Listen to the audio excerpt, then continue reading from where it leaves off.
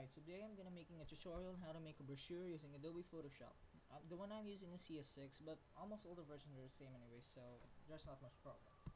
We're making a Z-type brochure, so it'll look something like this. This one, alright? This one here.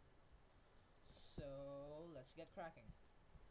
First, make a new document. It should be around 12 inches wide and its height should be 9. I'll tell you the reason why later. Now, a basic Z-fold brochure basically works like this.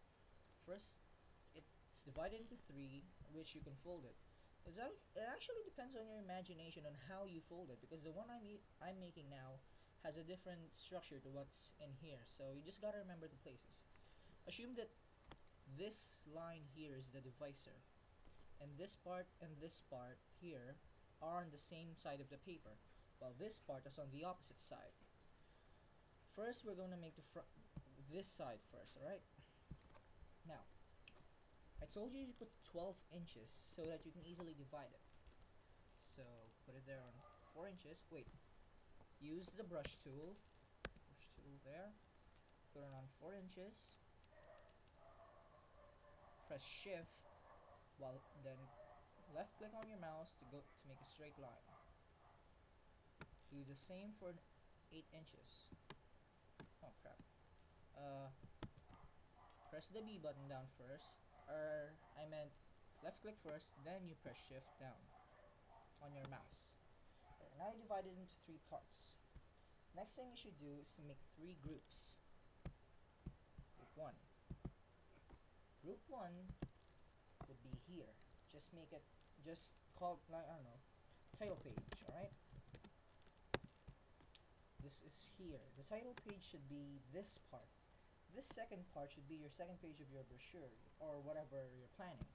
But for this one, we're going to be following this. So, the opposite side should be the back. These 2 sides should have content. So this would be the first page. The one behind it, not this one, just behind this paper, would be the first page. This one would be page 2. The one behind it, page 3. This one is page 4, and this one is the last page, or the back page. So you can see that this side of the paper is occupied by pages 3 and 4. So that's what we're going to name it. Page 3 and page 4. Alright, for the title page, you can put any title you want. Let's say, alright, I'll just copy mine. Alright, this is the one I already made. I use a different structure, so it will be kind of different. This is our front page, alright? It's our project for English, so whatever. Portland. This is the front page. This would be here, alright?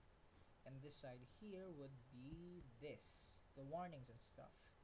And this one would be this part of the paper here. Do the same for the other side.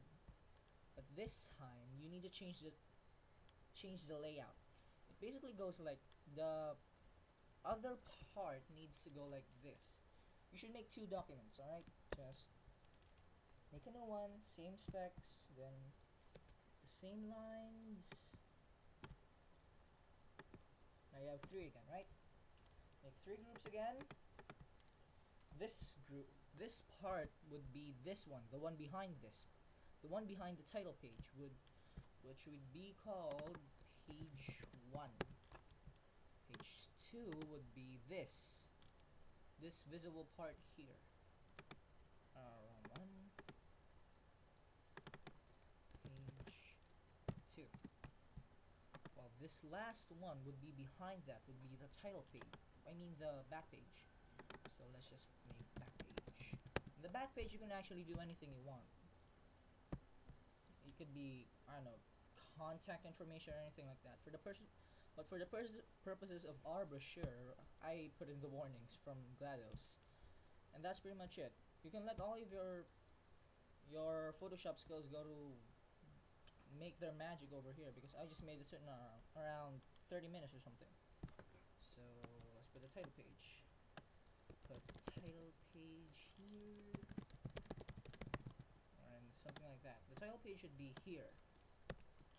And this one, wait, it says put title page here, but you put, now it's in that group, right? You can just press that one to hide it. I just use groups so it'll be more arranged, but you don't really need to. Well, if you want to mess or anything like that.